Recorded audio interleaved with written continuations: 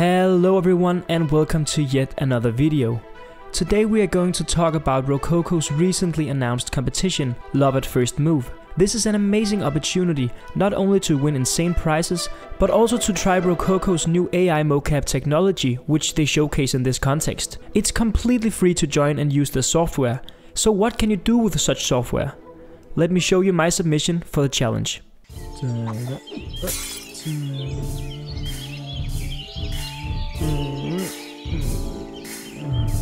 So, this was my hopefully fun little submission for the challenge. Let me show you my workflow for a scene like this. First we have to go to the Rococo website, where we have to go and find the Rococo video. If I go over some things fairly quickly in this video, you can always check out their website, because there are plenty of tutorials and great educational videos to get you started.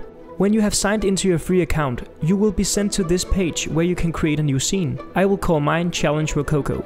Then you get the option to either record a video directly with your webcam or use footage you have on your computer. Since I don't have a webcam, I usually use something pre-recorded. This is a video of me standing in my living room looking stupid. I cut the bit out of the video that I like and then I just click on the button, turn to animation, and then I let Rococo do the magic. It takes a few minutes to process the video, but when it's done, it sends the data directly over to Rococo Studio. Wait, what? I don't have Rococo Studio. Well, fear not, just go to the website and download Rococo Studio. It's that easy. Oh me, you ask, I'm just downloading Rococo Studio. Because it's easy, because it's fast, and because I needed to continue this video. Once you have downloaded and are signed into Rococo Studio, you get to their main page. Then you have to go under projects, and as you can see, my Challenge Rococo scene is already set up for me. I double click on the project and on the new recording 1 to see my mocap data. And as you can see, this looks amazing. This is actually a pretty bad example since I am really happy with my data as it is. I will therefore not be changing anything about the animation here in Rococo Studio. But if you watch their intro videos for Rococo Studio, you will find out that there is a lot you can do to save a bad mocap recording. But there are already super good videos on YouTube that explains this very well.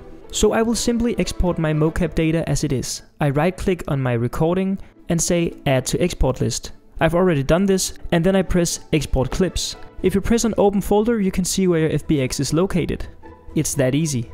I then open Blender with both my character rig and my mocap data. I found that I get the best results if my character is in a T-pose. So I simply rig my character using Mixamo, which is a free online software that allows you to easily rig any character. On the left I have my mocap data, which I now want to retarget to my main character. Luckily Rococo have their own plugin for Blender, which you can go download on their website. You simply install it like any other plugin. As you can see in the add-on tab to the left, we have a category called retargeting. We get the option to choose the source and the target armatures.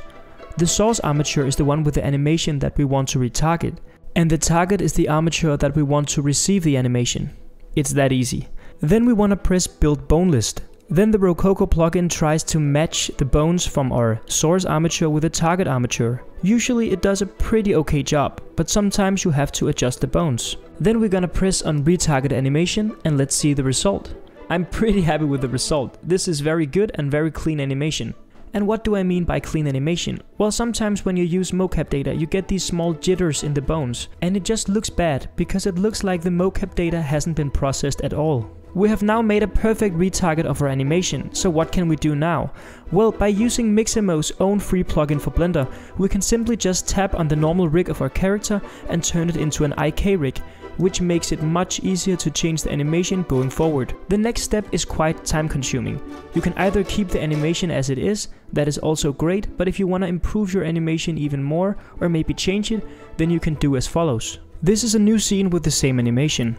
What you want to do is scrub through your timeline and then look for the most important keyframes. This is the keyframes with the most change in the animation. Then you want to delete the rest, and this goes for all the bones. So select all of the bones and only keep the most important keyframes. This takes a little while to do, but when you're done and if you set the interpolation mode of all the keyframes to constant, then you get what is called a blocking, which is a great start for a good animation. Even though this process takes a bit of time, it's still way faster than create a blocking from scratch. If we change the interpolation mode back to Bezier, you get this smooth animation.